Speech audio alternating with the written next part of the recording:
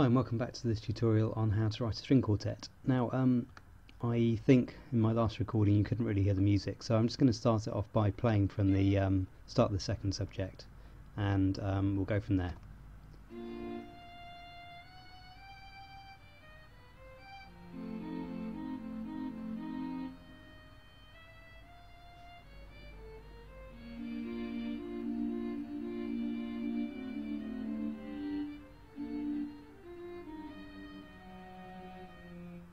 Okay, so we're just going to fill in these parts here.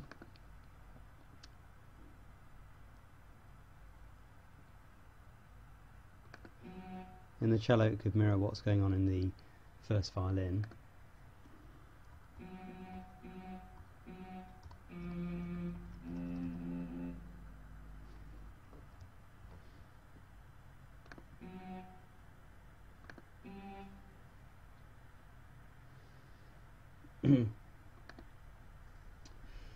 So let's just fill out this chord here.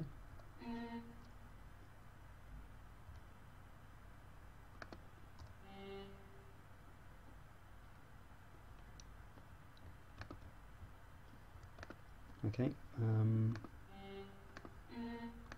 so it's just an E flat first inversion chord there. So we've got these semiquaver runs up here. We can answer those back or mirror them, maybe doing something like this.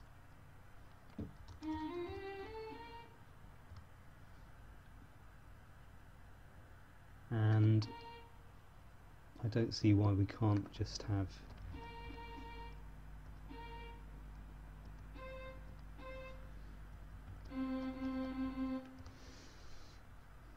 okay, and then in this part, the viola, we're going to have A's there.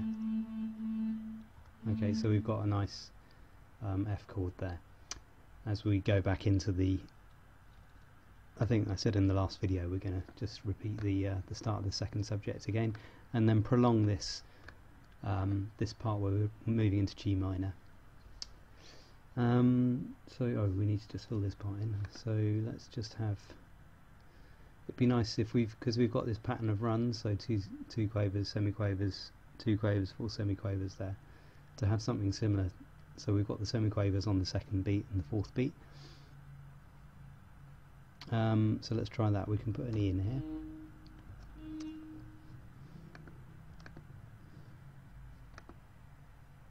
So we could do a rundown here. So we've got a nice bit of symmetry going on there.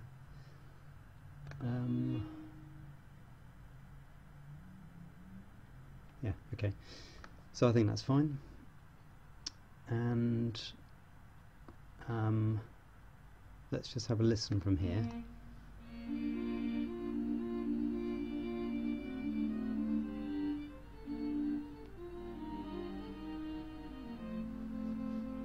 Okay, that's good.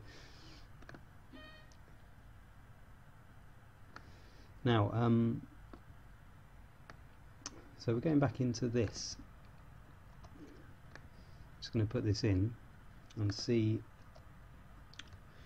So we've got a semitone, rising semitone here. We could do the same with this. So if we held this on, we can just mirror that pattern that's coming up, so kind of preempt it by having this and then a semitone higher. So it's got a semitone rise. I think that's good sort of cohesion there. So basically we're back in to repeat the second subject here.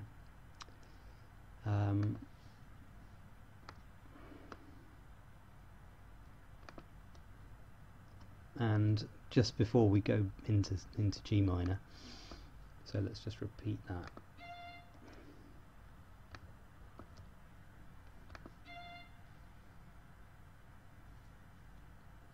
Now here we could just, rather than having a note for note repeat, we could make it a bit more interesting by having some kind of different different goings on in the other parts. So for example, we've got this kind of I don't know what you call it really, kind of a octave leap quaver pattern. So we could have something like that. So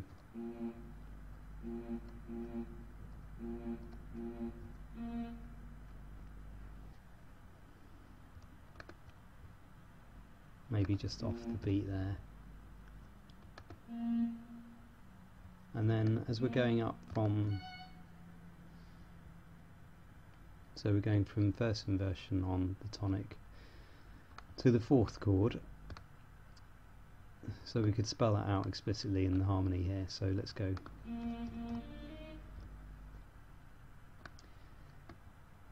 And so let's do similarly in the other parts. So just copy that rhythmic figure over.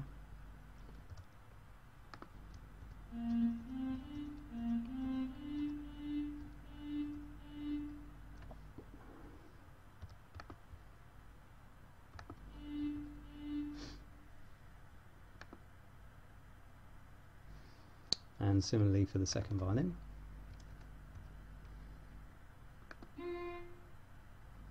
We could, in fact, instead of the violin, the first violin, but having the top line here, we could give the violin 2 a bit of a roll here.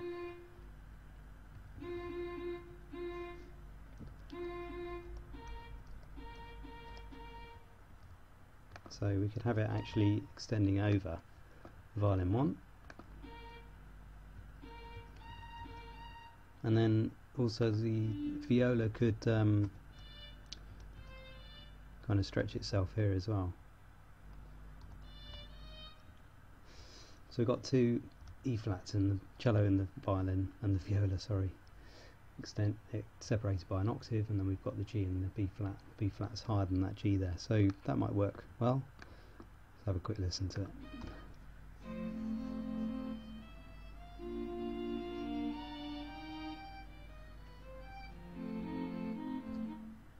I think that's probably alright.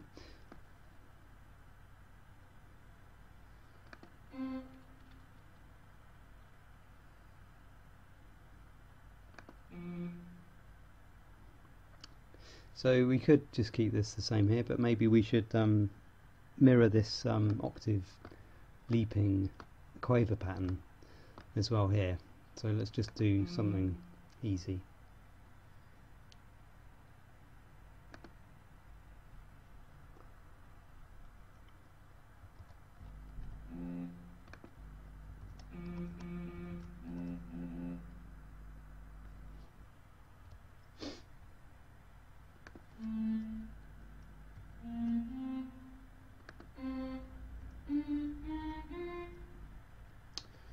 So if we've got the cello doing this octave leap of an F on an F here, we could have something in the second violin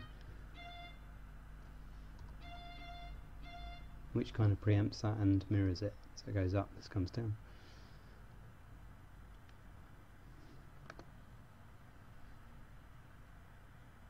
And apart from that, leave the viola pretty much the same. So let's just check that.